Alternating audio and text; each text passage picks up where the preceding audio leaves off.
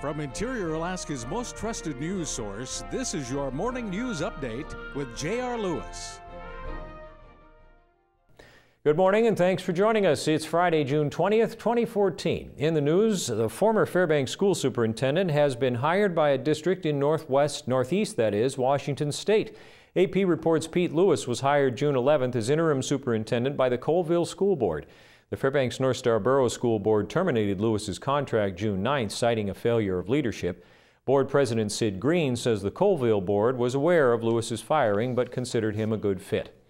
State prosecutors say biological evidence has been located on the victim's clothing in the post-conviction relief case of Michael Alexander.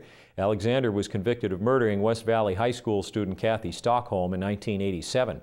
Months ago, both sides were attempting to locate key evidence in the case, and the court learned yesterday that some of that evidence was found. That evidence, including 3 hairs found on the victim, has already been sent for testing, a process that could take at least 30 days. And longtime Fairbanks Police Department Chief Laren Zager announced yesterday he'd be stepping down from his position effective July 1st. Zager, who's been chief since 2009, has over 25 years of experience in law enforcement, including jobs in Iraq, Afghanistan, Indonesia, and Haiti. Deputy Chief Brad Johnson will become the interim chief during the process of finding a permanent replacement. Looking at the Fairbanks weather, flood warning in effect for the upper Chena River till 1:15 p.m. tomorrow. Today, it's showers and fog in the morning, becoming partly sunny with isolated thunderstorms in the afternoon, highs in the upper 60s.